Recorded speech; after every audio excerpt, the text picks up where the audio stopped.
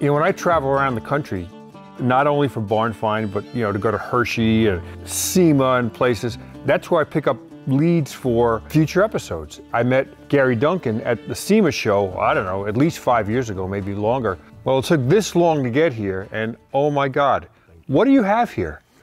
We have the majority of our inventory is JDM cars that we bring from Japan. We've been importing since 2016. We've imported about 4,000 right-hand drive cars. So these are vehicles that were not legal to be sold in the United States when new, but how has that changed? By being 25 years, a little bit like in the regular classic world, they can now be brought in under the emissions issues and DOT. Uh-huh.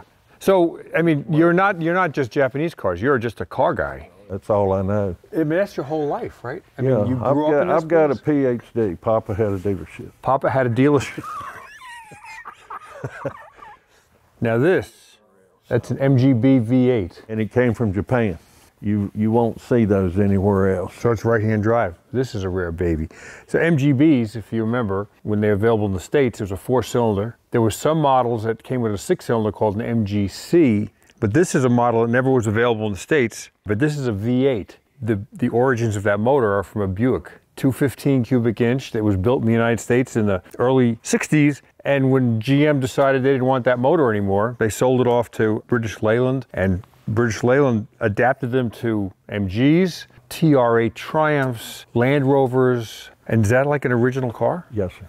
All we've done is wash it. Whew, man.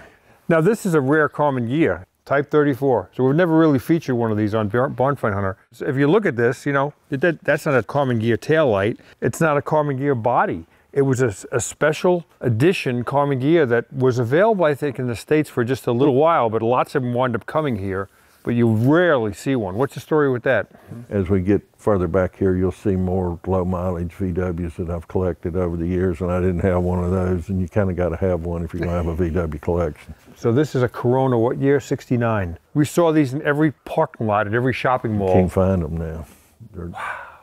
Manual transmission, 2-door, Toyota Corona. I mean, this was the beginning of Toyota entering the States. Toyota and Datsun started small and built and built and built. I just bought this car out of Washington State, a 71 Crown. I'd never seen one. The front end's about half ugly, but it's unique. That's when Japan really was trying to figure out what styling was all about. There's grill down here, and there's kind of another grill up here. Tail lights wrap around. Like, Japan's got their act together now, but back in the early days, they were experimenting with the US market, and some cars made it and some didn't. All right, so tell me, what is this? Japanese hearses. That is a Century that they put those bodies on. It's pretty unique in Japan, especially the interiors of them also. And the other one, I think, is a Crown, I believe. Look at the interiors, Tom. Oh yeah, jeez. Look at this. Interesting. So you got a four-door hearse that you can't use the back door. Now what room is this? Like, it's every kind of car? What is this called? It's got a Nissan running gear. This is a Masuka Gyu, and I also have Buttes, but they took this car and tried to make it look like a Rolls Royce with a Japanese running gear. It has kind of a Jaguar-ish look to it. That's right, and if you go look at the back, we'll see some more. Yes, some more. So what year was this built? Let's see, what is it? 96, okay. 96. But it's a full Nissan running gear, and they build some unusual stuff. It's pretty cool. And it's metal, wow. Yes. If you had 3 of these cars, I could spend a half hour on 3 cars. Yeah, you could. So this Renault Alpine, where'd this come from? Came from Japan. But this is left-hand drive. Yes, sir. Isn't that something? V6 turbo.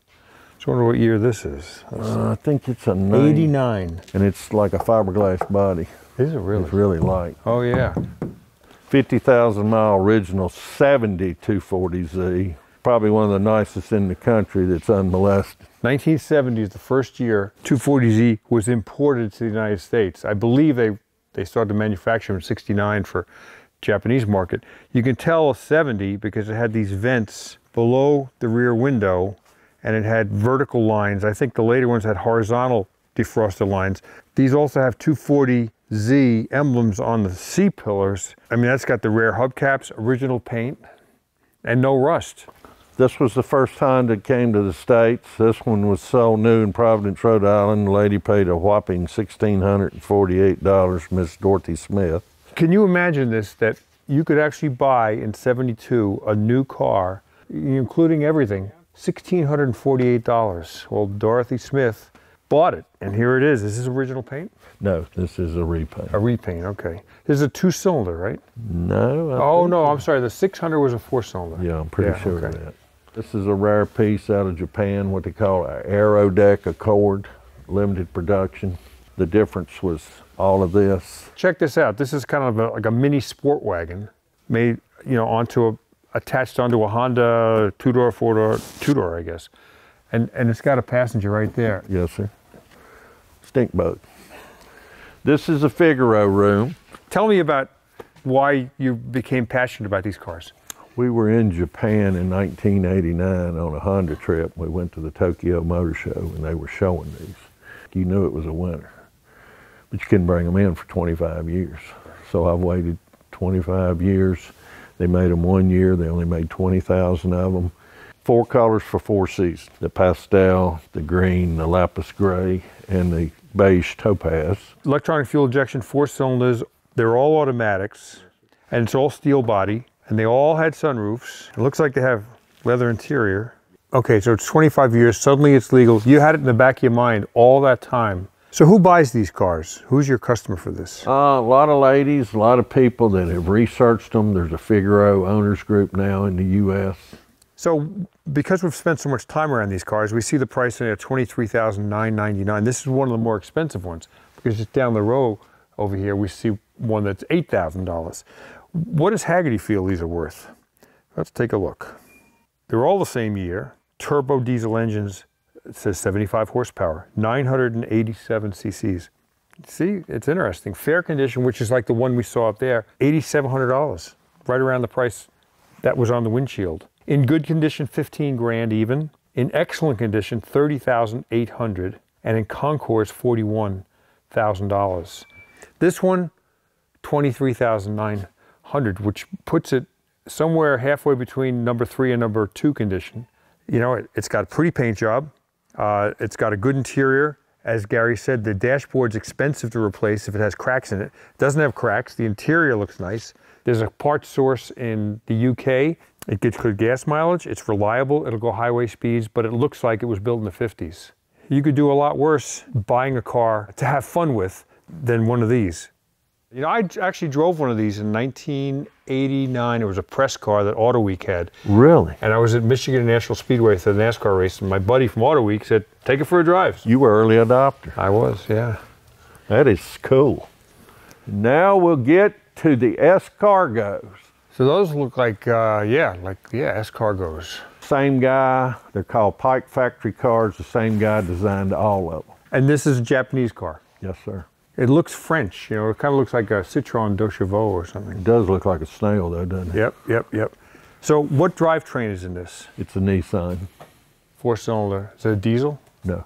Gas, okay. So you're selling this for $12,900? Yes, sir. And it's legal in the States? It's Yes, sir. older than 25? Yes. These are original vehicles, like they're not repainted or anything? No, sir. I mean, you know, $12,999. It's an investment. Yeah. Good gas mileage. Reliable, probably. I got a rare bird here. This is a low mileage Suzuki with a rotary motor in it. Oh man, I've heard about these. Huh. A Mazda motor. So this had a 4-cylinder engine when new, but somebody swapped it out, so it's a 2-rotor Mazda engine. It looks like a 4-barrel. Holy mackerel, a huge 4-barrel.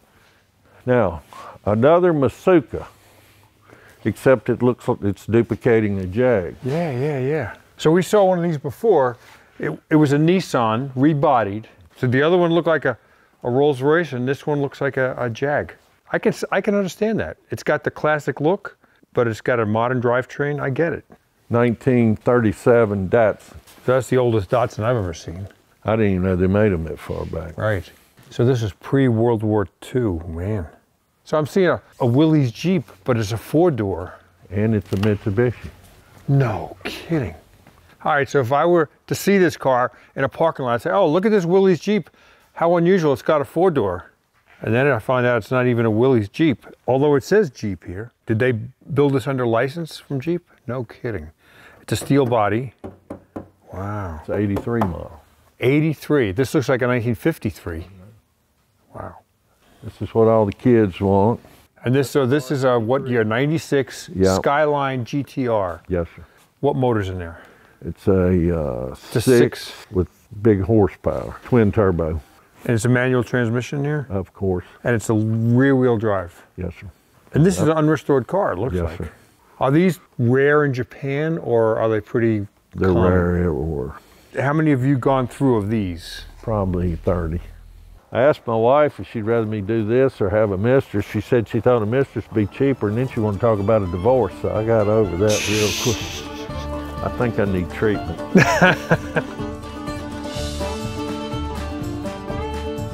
Gary Duncan, I think you'll agree, had an amazing collection of not only Nissan Figaros, but all sorts of JDM, Japanese domestic market cars, and some American cars thrown here and there.